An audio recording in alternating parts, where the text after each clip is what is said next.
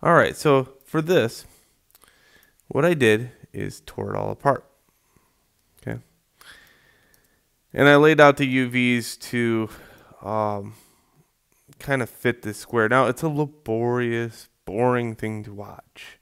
But I will show you, a couple things that you might want to know is the fact that you can break these apart. Like if I go to this edge, I can cut it using the cutter, and then I can go to UV, and I can hold Control and right click to shell, and then now move this shell around. Okay. The important part is to always keep them scaled uniformly.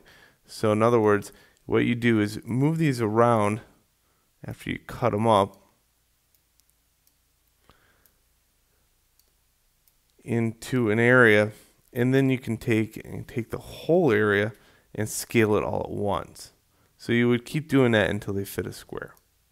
Again, it's a very laborious thing to watch. So I saved you years and years of therapy there. You can thank me later. All right, now I have, those are ceilings and floors. So now I have to kind of think, well, are ceilings and floors the same? No. In fact, here's ceiling 1. If I right click on this, I can go select objects with material, okay, by right clicking on it. And then I can go over here and I see those are now here. Well, why don't I just go Control right click to shell, or Control right click to UV, and then Control right click to shell, and then move those over here. So there's a lot of little tricks, selection tricks that you gotta know. And now I got a material over here that's kind of representing floor, ceiling, walls, and something else, hallways. Okay, and now I can take up this room a little bit more. So now I'll show you how I did it to begin with. Okay, I start out by making a square.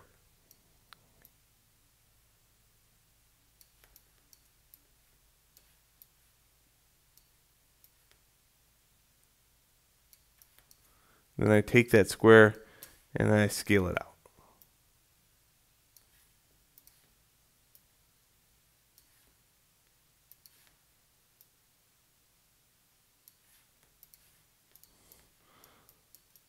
Then I decide, is that the way it should be?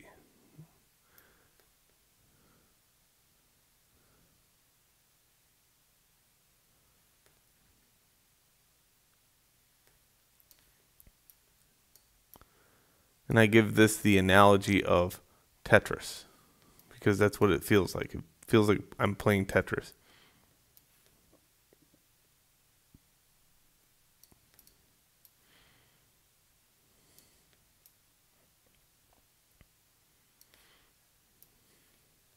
Okay, now if I take this and move it to the center, can I scale it again?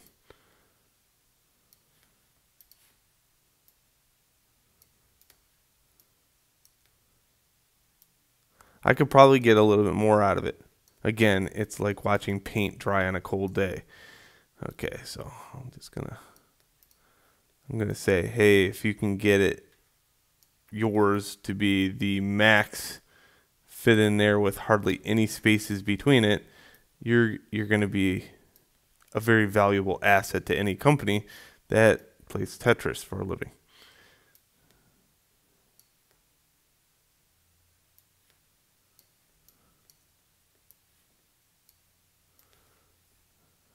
Okay. And did they have to need to be laid out the same? Absolutely not, because one's ceilings and one's floors.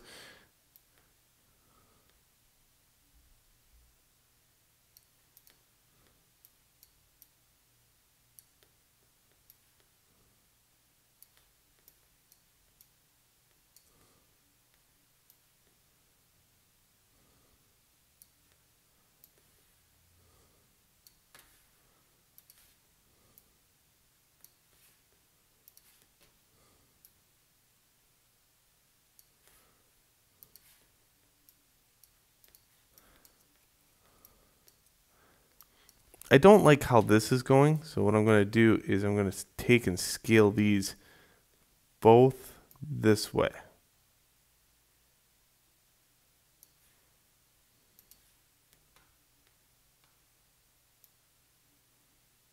Okay.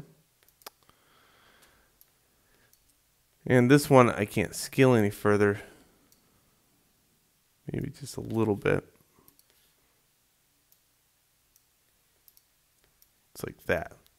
Also going to move these down just a little bit. You want to stay as close to the edge as possible, but you don't want to get dangerously close to the edge. So there we go. Now our level looks a little bit more laid out. And what I did is basically I had it all laid out in one square, and then I dumped it into 4 different square units. Okay, now, of course, all your tiling is foobarred. Okay, foobarred is a technical term that says, yeah, now screwed up beyond belief, and you have to fix that. So to fix that, all you have to do there is go into each one of these. Let's say I work on walls first.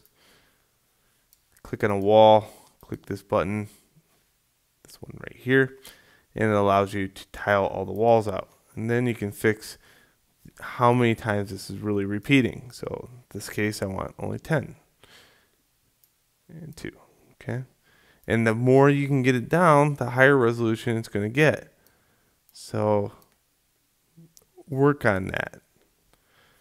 In this case, I probably can tile it 10 times. And I'm going to fix these, each one of them. So I'm going to have to keep going to each one. This one's going to be now 10 and 2.